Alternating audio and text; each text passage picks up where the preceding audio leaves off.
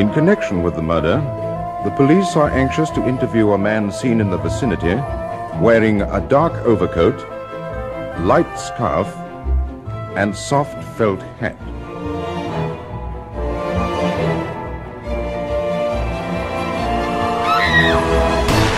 There are 7 of you here tonight. One of you's the murderer.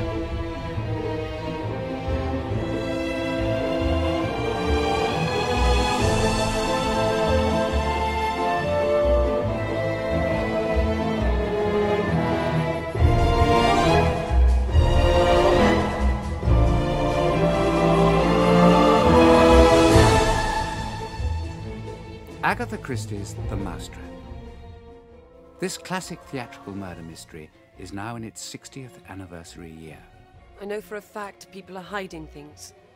The play was originally written for the BBC as a short story titled Three Blind Mice for Queen Mary's 80th birthday, as she had asked for a new Agatha Christie.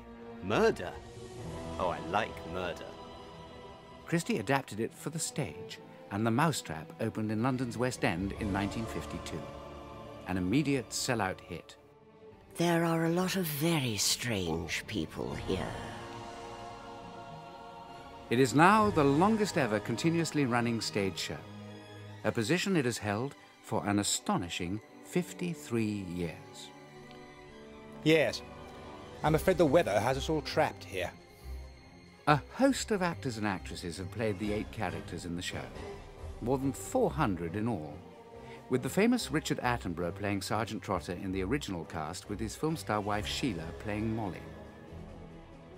I just don't know if I can believe anyone anymore. After a record-breaking 21 years at the Ambassadors Theatre, the Mousetrap moved next door to the beautiful St. Martin's Theatre, where it has remained for almost 40 years. So far. When my business is done, I shall go back. This masterpiece of a whodunit continues to engage audiences of all ages. And after 60 years, it is perhaps time for a moment's pause to ask, what are the secrets of the show's success? And I spent a lot of time trying to work out who done it. So I was getting really annoyed because I couldn't do it. We've travelled from Manchester tonight to come and see this, and we've absolutely loved it. I didn't know who the murderer was until right to the end. I was wondering why this show had lasted so long, and now I haven't seen it tonight, I realise why. Everyone is so trusting. How do we know we can trust anyone? That the Mousetrap has run continuously for so long is testament to Agatha Christie's writing skills. She creates wonderful and varied characters, and then she fills them with subtle nuances and storytelling elements that set our imaginations racing.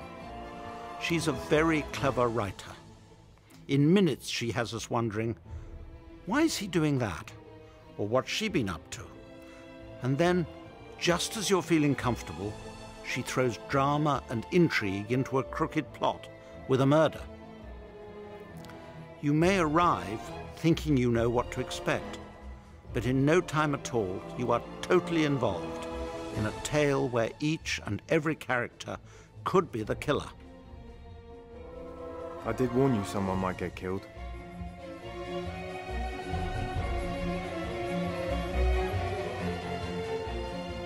Well, someone here is the murderer. Do you think you know who it is?